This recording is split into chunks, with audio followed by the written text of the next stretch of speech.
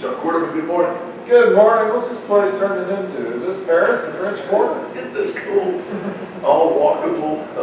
What could we use? Maybe a little marketplace down here as well, so somebody can grab that gallon of milk and otherwise. Trying to figure out what might round out and fill in a hole or two. An amphitheater would be nice. Yeah, I hear there might be one coming soon. Yeah, ready by July. We just can't pin that exact day down. We got to buy for weather days. They're laying the pavers now.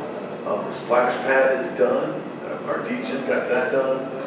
When I present next month, the quality of life day for leadership plans, I'm going to present what it took to get the thing built, what it's going to house, how long it's going to, and I think I'm going to get the splash pad guy back down there to fire off the stuff just to show them what the kids are going to enjoy as well during the gatherings and the concerts. I'm excited. That's going to be the Watershed Divide Amphitheater, right? There you go, reclaimed water.